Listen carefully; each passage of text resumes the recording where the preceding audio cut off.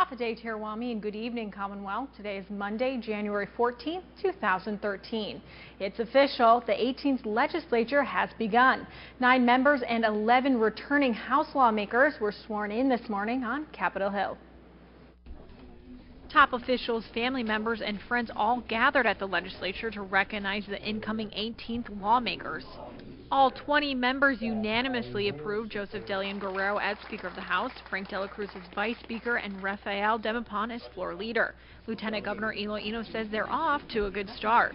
Maybe because of the election results and all the preparation and so forth, that so far this thing's been very smooth.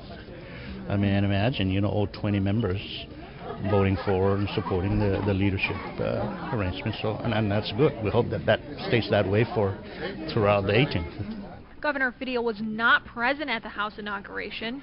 The governor has a seat here, but I guess he chose to be at the Senate. 19 of the members gave speeches. Some were emotional. Please, we need to get the job done. We must work together. We shall deliver for people. Nothing less, man. Nothing less. Like I said, we don't have to be perfect in the job we do. Okay? We don't have to be perfect on the job we do. We just need to get our job done. While others, straightforward.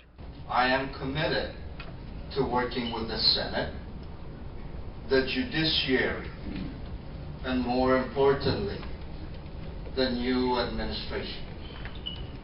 If the impeachment pushes through, and definitely it would be the MS administration. Okay. And that's the one you're referring to? Yes. When you said new administration? Yes, I am.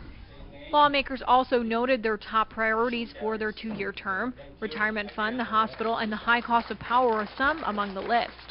Speaker Guerrero also announced there will be 9 standing committees and 1 special committee on the retirement fund.